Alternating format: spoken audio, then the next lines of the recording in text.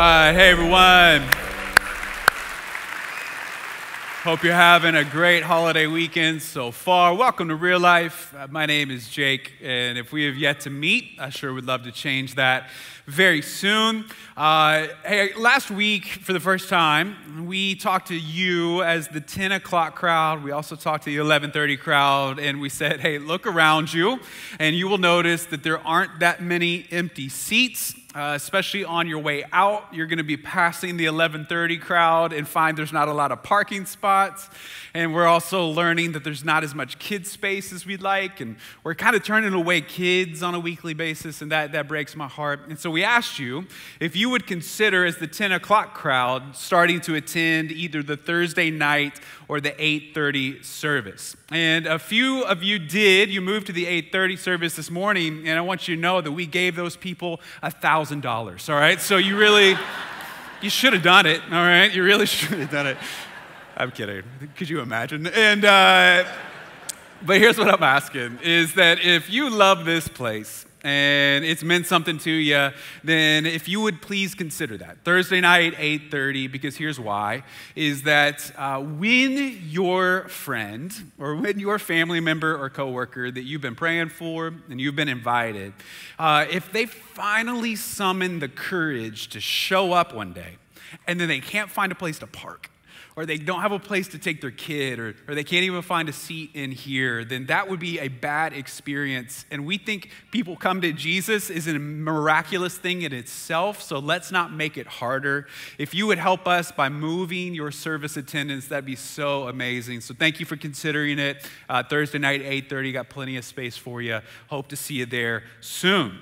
Now, today we are wrapping up a message series called Some Things Never Change, because we acknowledge that we live in a sea of change. Things change around us all the time. I mean, if you just even think back, say 60 years, and think about what life used to be like then compared to what it is today, it feels like a different universe. I mean, take, for instance, this advertisement for a child restraint in an automobile in the 60s. They straight up just tied ropes around kids, all right? That's all they had. It is amazing that anyone survived the 60s. I can't even believe we're still around. But at least it was only $2. You know, like, not bad, worth the risk. Today, car seats have pads and locks and straps, and it takes an engineering degree just to install into the car, but kids are much safer. Or check out this advertisement for a vacuum in the 60s. Apparently, people dressed in elegant evening wear to do the household chores. And you'll see here that it is great for high pile shag rugs, which I'm assuming was relevant back then, but has nothing to do with us today. Today, we don't even stand up to vacuum our house. We just have employed a robot to do the job for us. It's way better, way better. Or think about the way we used to listen to music. People used to listen on vinyl records. No fast forward, no track skipping. Just you and a needle and hopefully good aim to find the song that you wanted to hear. And today we listen to music, well, I guess we're actually listening to vinyl again, all right? I didn't know this. Gen Z, I guess, is super into vinyl. In fact, vinyl sales have risen for the last 16 years in a row and have outsold CDs for the last 2. So I guess some things change, and then they change back to the thing that it used to be. But what we've done over the last few weeks is talk about what gives us courage and confidence to face the day is the fact that God's character never changes. It is our rock. It is our foundation on which we can build our life. Hebrews chapter 13 says it like this: Jesus Christ is the same yesterday, today, and forever. And so we have celebrated thus far in the series that the mission of the church is still the same, that God still reigns. Last week, we talked about how the Holy Spirit still empowers us with spiritual gifts so that we can serve the church body and community. And in fact, last week, there were 183 of you that signed up to join a team for the very first time. Real Life, will you celebrate that with me? 183 new people joining teams, allowing God to use their gifts. We cannot wait. But today we're going to wrap up, and we're going to celebrate and embrace this truth that Jesus still saves. And even though he was living 2,000 years ago, and even though he was born in Bethlehem on the other side of the world, even though he spoke a different language than you and me, even though his day and age looks nothing like our day and age, the process and the steps to start finding Jesus, and then the experience of what happens after we do is still the same. And so if you want to read along with me today, we're going to be in Luke chapter 19. So if you have a Bible or a Bible app or the Real Life app, and you're going to take some notes today, which I'd encourage you to do, check out Luke chapter 19. And when you get there, you're going to see Jesus interact with a very unique individual.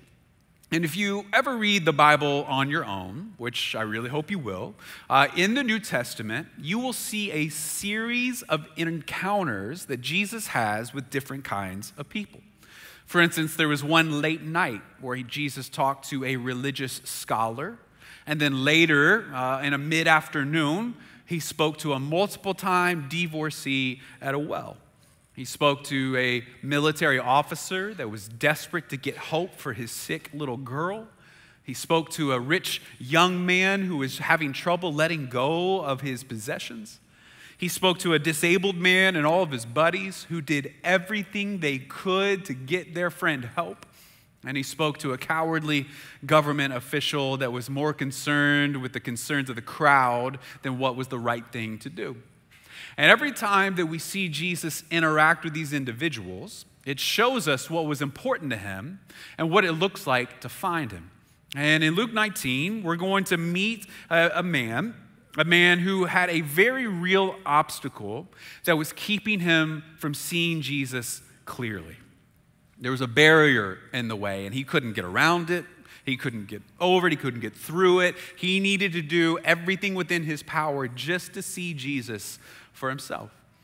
And you might be here today, and that perfectly describes your season of life. You want to believe, and you actually want it to be true. You have that desire, but there is one obstacle. There's this one barrier. There's one thing from keeping you from seeing him clearly, one thing that's keeping you from placing your faith in him. It's one big philosophical question that you just can't get past. It's one person that you love that's suffering with sickness and you can't figure out why God would allow that. There's one thing that's in the way, and I'm hoping today that through this story in Luke 19 that you will discover the hope that is available to you. So let's check it out. Verse 1. It says, Jesus entered Jericho and made his way through the town. There was a man there named Zacchaeus, and he was the chief tax collector in the region and had become very rich. He tried to get a look at Jesus, but he was too short to see over the crowd. So he ran ahead and climbed a sycamore fig tree beside the road, for Jesus was going to pass that way. When Jesus came by, he looked up at Zacchaeus and called him by name. He said, Zacchaeus, quick, come down. I love that word. He says, I must be a guest in your home today. Zacchaeus quickly climbed down and took Jesus to his house in great excitement and joy. But the people were displeased. He has gone to be the guest of a notorious sinner, they grumbled. Meanwhile, Zacchaeus stood before the Lord and said, I will give half my wealth to the poor, Lord. And if I've cheated people on their taxes, I will give them back 4 times as much. Jesus responded, salvation has come to this home today. For this man has shown himself to be a true son of Abraham. For the Son of Man came to seek and save those who are lost. So in Luke 19, we meet a man named Zacchaeus, and we quickly learn 3 specific things about his life. The first thing that we learn is that Zacchaeus was rich. Right? He was rich, like very, very wealthy. And he's called the chief tax collector of the region. Now, week 1 of this series, we met another tax collector, and his name is Matthew. And we learned that the tax collectors had become rich by ripping off all of their neighbors. They would go as representatives of Rome and make people pay their taxes, but then they would add an extra 1 or 5 or 20% on top and then pocket the difference. And Rome didn't care because they were getting their taxes. And the tax collectors were becoming rich, but they were also hated by everyone around them. So Zacchaeus was the chief tax collector, which means he was rich, very wealthy, but also deeply disliked by all the people in his neighborhood. Number two, we learn that he was curious. He was curious. At this time in Jesus' ministry, he had developed quite a reputation. He was somewhat of a local celebrity, and he was teaching messages unlike anything that anyone had ever heard before. And he was healing people of lifelong diseases the doctors could not fix. And when you do that, it draws a crowd. So every time he would show up, like he does here in Jericho, a bunch of people would show up. But no one had to be there. These were the curious. I mean, we already learned that Zacchaeus was rich. He was a homeowner. He could have spent that day at Lowe's getting the materials to renovate that downstairs bathroom that he's always been wanting to do. He could have been doing anything with his time. But instead, he shows up because he wanted to see Jesus for himself. So he's rich, and he's curious. And then the final thing we learn about him is that he was short. Right? He was very short. Now, many of you, you resonate with Zacchaeus. That you have been spending your entire life bobbing and weaving behind the back of people's heads to see the stage at a concert, and you are empathetic to Zacchaeus' plight. And I want you to know that I spent about 10 minutes this week researching short jokes on the internet, but because of my maturity and because of my wisdom, I am not going to tell those jokes. I am going to be the bigger person. And for those of you that did not laugh at that joke, it just went over your head. All right, that's all I had to say. Those are actually the only two I can tell in church. The rest of them were wildly inappropriate. So that's all you get. So here we have Zacchaeus, who was rich, but by ripping people off. He was curious spiritually. He was vertically challenged. And we see him do three things that you and I actually have to do as well. It may not feel like you have a lot in common with Zacchaeus, but there are three things that he did in Luke 19 that you and I need to do as well. And I owe this outline to Pastor Tim Keller because he says there are activities within Zacchaeus' story that are essential to finding Jesus, and that process has never changed. So the first thing that Zacchaeus did, and you and I have to do as well, is number one, you got to climb a tree. Got to climb a tree. Now, let me tell you what I mean by that. In verses 3 and 4, we see Zacchaeus take off in a dead sprint to get ahead of the crowd and then climb a tree to get a better vantage point of Jesus. Now, if you and I were hanging out in the community and we were at a local parade, and all of a sudden we saw a full-grown man wearing a Gucci suit and loafers, head out into a dead sprint, and then climb a tree to get a better view of the oncoming marching band, you and I would look at each other and say, that's weird. Why is he doing that? Keep the children away from that man. I don't know what his deal is, but that is not what rich people do. That is beneath them. It's undignified. Those are the kind of people that have the VIP seats in the front. You don't run in Italian leather, and you definitely don't climb a tree. What's up with that guy? But in order for Zacchaeus to get the clear view of Jesus that he so desperately needed, he had to surrender what is the primary barrier that keeps people from Jesus. And the primary barrier that keeps people, maybe you and me included, from Jesus is pride. It's pride. Finding Jesus requires a surrender of this dignity that we hold so dear. It requires us to let go of the illusion that we have it all figured out. It makes us surrender our perceived self-importance. And quite frankly, for some of us, even here today, that is just one step too far. See, the message that we've been has been delivered to us throughout our years by the world is that at some point, you got to grow up. Like fairy tales are fine for kids, but adults, you got to get real. What do you mean you believe in a God that you can't see? And what do you believe that this guy that lived 2,000 years ago, how could you possibly put your life in his hands? At some point, you have to grow up and believe what everyone else believes. Believe that there is no divinity. Believe that there is no intelligent design. Believe that there is really no purpose to this life, and once it's over, it's over. It's like it never happened in the first place. A real message of hope. He says eventually the world is trying to tell us only the kids still believe. Eventually people are going to grow out of that. And Jesus knew that that would be one of the critiques of the faith. And instead of getting defensive about it, he leaned into it. There was this one day where Jesus and the disciples were debating greatness, and Jesus invites a little kid and puts him right in the middle of the circle and then says this. He says, I tell you the truth. Unless you turn from your sins and become like little children, you will never get into the kingdom of heaven. So anyone who becomes as humble as this little child is the greatest in the kingdom of heaven. Now, when Jesus was describing a childlike faith and encouraging you and I to have one of those, he didn't mean one of ignorance or oversimplicity. Instead, he was encouraging his disciples to regain the imagination that the world wants to beat out of us. An imagination that says, maybe there is more to life than what I can see right in front of me. And maybe this beautiful world that I get to live in and day out wasn't just an accident, but was created by a very good God. And maybe not only did that God create everything that I see and taste and feel, but also he loves me and has pursued me and has promised an eternity for me. And then on top of that, do you know what kids are really good at? Kids are really good at asking for help. They ask for help all the time. My kids will not stop asking me for help. They ask me to do everything. I got to get that thing off the shelf because they're too short. I got to open that can because they can't do it themselves.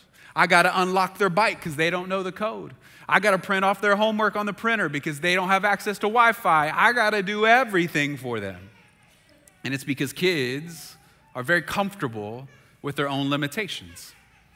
So you and I, as we grow up and become adults, we just fall under the illusion that we have everything that we need, that we can do it all, that we can answer it all, and we don't need any help. But what Zacchaeus knew is that he was so curious and he was so desperate that he was willing to surrender his pride to admit that he needed a Savior. So he climbed a tree. Here's the second thing that Zacchaeus did, and you and I have to do as well, is that Zacchaeus had to get over the crowd. There was this group of people that was causing a literal barrier to keep Zacchaeus from Jesus.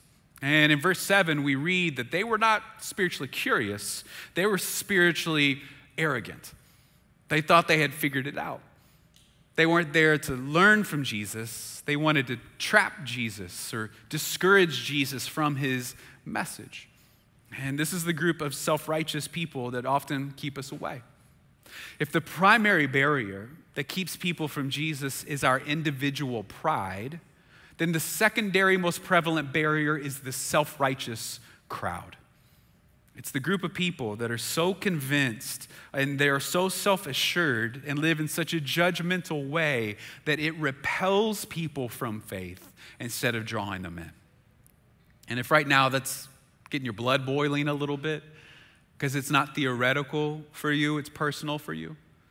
You know that I'm describing that coworker that you're going to see on Tuesday or that family member that's going to be at the birthday party later this weekend, and it gets you so fired up because they seem so full of themselves and they want to talk down to everyone else. If that bothers you, I want you to know that it bothered Jesus as well.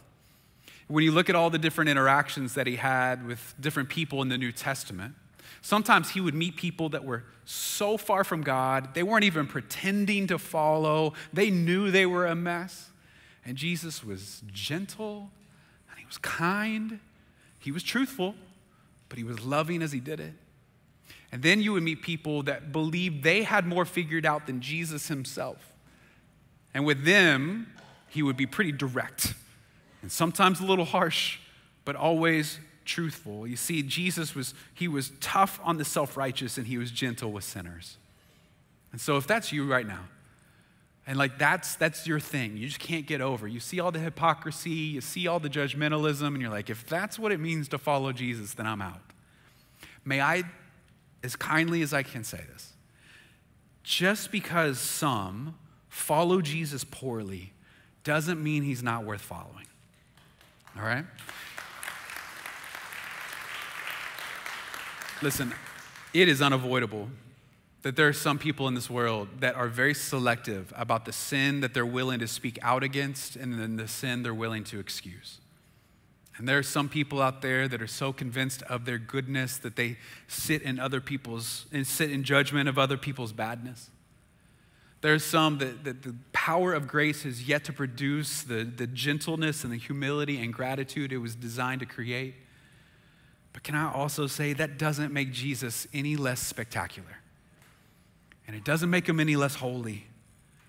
And it doesn't make the gospel any less life-changing. Just because there's some people in your life that probably represent him poorly doesn't mean he's not worth following. And so again, as your friend, can I just say this as gently and directly as I possibly can? You may have to get over how religious and harsh your mom was when you were growing up to see Jesus for yourself. You may have to work through the fact that your dad was really judgmental and he was really bigoted toward a certain group of people, but he claimed to follow Jesus and that pushed you away from him. You need to see Jesus for who he is. And you might have to work through some of that church hurt that is very real and has left some very real wounds from that church experience that you walked out of that was legalistic and uptight and judgmental to find what God always intended. But can I say, don't let those people be the reason to keep you from Jesus. He is so good, and he is so loving, and he is so worth following. So first, Jesus climbed a tree. First Zacchaeus climbed a tree. Then he had to get over the crowd. Here's the third thing he had to do, was take Jesus home. He had to take Jesus home. See, Jesus went over to Zacchaeus' house, and they didn't just watch a ball game together. They had a meal together. He spent significant time in Zacchaeus' house. And what's important for us to observe here is the order in which this hangout happened, because it's the order of grace. And unfortunately, we get this order mixed up sometimes, and it has real consequences in our lives. When Jesus pulled up to Jericho, Zacchaeus was just the guy wearing Gucci up in the tree. He hadn't changed his life. He hadn't asked for forgiveness. He hadn't made amends with anyone. He was the same guy as he was the day before. Jesus showed up, and Zacchaeus didn't invite him over. Jesus invited himself over to Zacchaeus' house. And Zacchaeus' life change wasn't to earn Jesus' love. It was a response to Jesus' love. Sometimes we get this order mixed up. We think of God as if he's kind of sitting back, arms crossed, just looking at his watch, waiting for us to get it right long enough. Finally get to know those answers. Maybe earn our way into his favor, and then we could have Jesus over. But I want you to see that Jesus invited himself over to Zacchaeus' house before Zacchaeus could clean all the empty bottles out of the living room. He said, I want to see you, and I want to be in your life. Friends, grace comes first. Obedience comes second. And when we invert that order, that's where we get things really complicated. But I want you to notice that something always happens. There is always a response. Zacchaeus here, just imagine being the chief tax collector in Jericho. You're rich, but no one wants to hang out. Yeah, you can buy anything that you want, but no one wants to experience it with you. And here comes the most important person that's ever walked the earth, and he looks at you in a tree, calls you out by name, and invites himself over to your house. Zacchaeus had experienced love and grace unlike anything that he had ever experienced in his life, and his response to extravagant grace was extravagant generosity. See, the Bible, it teaches us to give away 10% of our earnings so that we will learn to trust God with the other 90%. Zacchaeus said, I'm doing 50. The Bible teaches those of us that need to make amends with people, to pay them back what we owe them, plus 20%. Zacchaeus said, I'm doing 400%. He went way above and beyond any biblical command not to make Jesus love him, but because he was already loved. Friends, the truth is grace changes everything. The reason that we need to take Jesus home is because Jesus didn't come and live the perfect life here on earth and then go to the cross in our place, overcome our ultimate enemy, death, and then promise us a perfect eternity so that you and I would very graciously add 1 hour of activity to our weekly calendar. The reason we can't just leave Jesus here is because we need to take him home, because he was designed to permeate every part of our life. He's not just adding a little bit of activity to what we do day in and day out. He wants to be a part of all of it. And so he doesn't just change our Sunday morning, he changes how we work and what we post online, how we spend our money. Jesus changes our family life, our school life, our sex life. He changes how we vote and then how we treat people that vote differently than us. He changes how we treat our bodies and if and how we care for the poor. And that's just to name a few of the things. It's when we lay down our pride, get over the crowd to see Jesus clearly for ourselves, take him home and allow access to everything, that we will see the change that God always intended. Today, as we wrap up this series, I'd love for you to hear one more real life story. It's our friend Casey. And Casey experienced the life-changing grace of Jesus, and he wants to share with you how he's seen it change his life. Go ahead and check out Casey's story.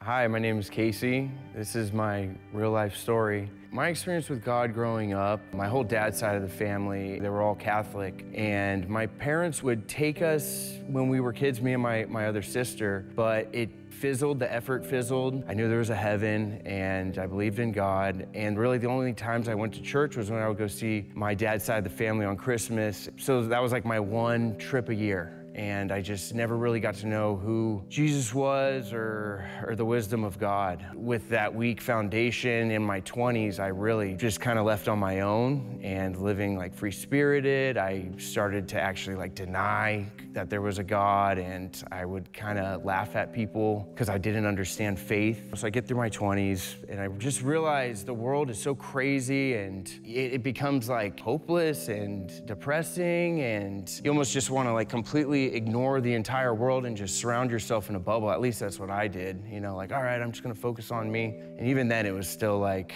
something's missing. I did know that there was good versus evil. That battle was always present in my mind, or just seeing so much evil in the world and feeling like the despair from it all. It led me to want to find the good. And it kind of brought back the little bit of faith I did have as a child, you know, going to church and believing there was a God. It's like, you know, I need to start answering that curiosity and read the Bible for myself. And instead of like doom scrolling on Spotify, looking for something pointless to listen to, like another podcast, I put on the Bible. And my jaw was on the floor, and I was finding so many references to like the world we live in. I was like, this is where all these references come from. So I first met Drea at our job where we work. We hit it off right away. I loved her energy and her fun-going like attitude. I just started telling Drea, hey, I started listening to the Bible. This is crazy. Did you know this? Did you know that? And she was like, whoa, no, I didn't know that. And she said, you know, I never read the Bible either. The next thing we know, we're watching services online, and it was an amazing service. They were going through the story. It just floored us. We just kept diving deeper and deeper. Now it's just all in.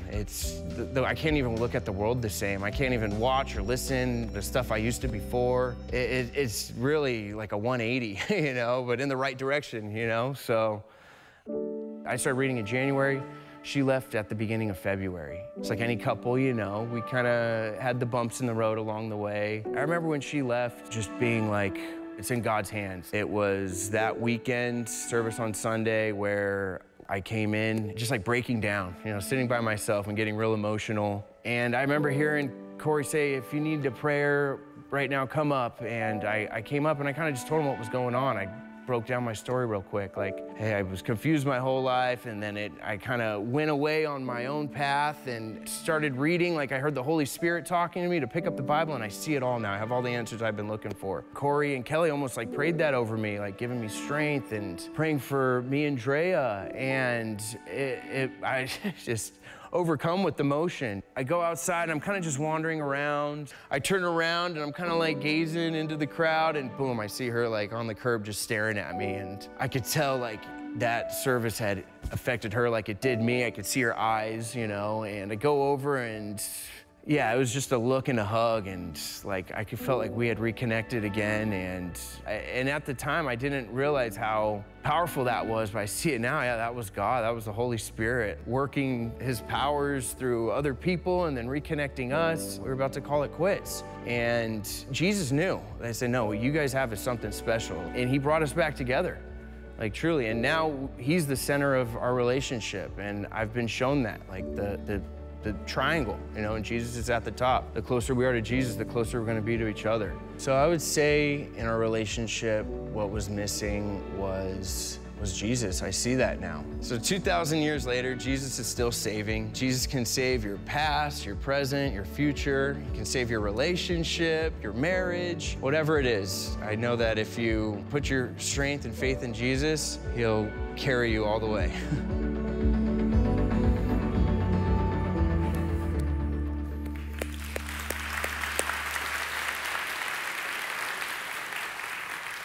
Well, what I believe is there's two groups of people here today. And maybe you're in the first group and you're new to this. Like, this is a lot to take in. I'm not sure how you got here today. Maybe your mom invited you, or maybe a friend told you were going to brunch and then they snuck attack you and brought you in here, or whatever the reason. Man, I just want you to know I don't think it's an accident. And maybe you are curious. And in fact, much like Zacchaeus, like you've just been trying to see around all the things that keep getting in your way, and you can see Jesus clearly now. Like Casey was talking about, it's when he went to God's word and saw Jesus for himself that it transformed his life. And I want you to know that if you're on that verge of making that decision, that's something we want to help you do. In fact, there's a symbol that we celebrate around here called baptism. And baptism is this public declaration of maybe something that's been private for a while, but it's when we say that we're all in. That it doesn't mean that we got it all figured out. It doesn't mean that we've put our act together. It just means we believe that Jesus is who He says He is, that He will do what He says He will do, and we want to see how He will change us as we go forward. So if that's you today, I want you to put a date on the calendar. October 3rd and 6th is the next baptism weekend. And that's where we're going to celebrate many people that are ready to declare that same truth in their lives. One thing I want you to know, that here at Real Life, we do not do the polite golf clap when people make that decision. We go big and loud because we're convinced it's the greatest decision you'll ever make. And we also believe that we are joining a party that's being thrown in heaven that celebrates when one person comes home. We cannot wait to celebrate with you on the first weekend of October. Then there's another group of people, and God changed your life a while back. That grace got a hold of you and it has changed you, but there are people in your life that need to know who Jesus is clearly. Not for what the crowd says, not for what they see on the news, maybe not even for what you say, but to see Jesus clearly themselves. And God has put those people in your path so that you can bring them along. And so that's why we've been talking so much over the last few weeks about this series called Homecoming. And it begins on September 12th and 15th. And we're asking you to bring that person that you wish was sitting next to you right now. The person that's looking, the person that has questions, the person that you love, so that they can understand grace clearly. It's going to be fun, it's going to be exciting, and it's also going to be super helpful to everyone that already believes and those that are asking those big questions. And so be praying about who you can bring with you. Tell them they can sit with you. Tell them that you will buy them lunch, whatever it takes to get them next to you so that they can see Jesus work in their lives. Every week we pause with a symbol called communion. And communion is our reminder of what Jesus did on our behalf. It's why we sing the songs. It's why we celebrate. It's why we gather on a weekly basis. It's because Jesus is that good, that He would go to that length to die in our place, to save us from our sin. There's bread and juice that represents His body and blood. And if you didn't grab the communion elements on the way in, all you got to do is raise your hand. One of our awesome volunteers will make sure you get what you need. And if you're here today and all this is new, and church is new, God is new, faith is new, it's kind of overwhelming, I want you to know there's no obligation for you to participate at all. You can simply use this moment to reflect on what you've already heard today. But I also want you to know, like all our cards are on the table. We pray for you every week that today will be the day that God will grab a hold of your heart and you will never look back. There will be some scripture on the screen that you can read and simply just think about what you've already heard. For those of us that are followers of Jesus, this is our opportunity to remember so you can take communion in your own time.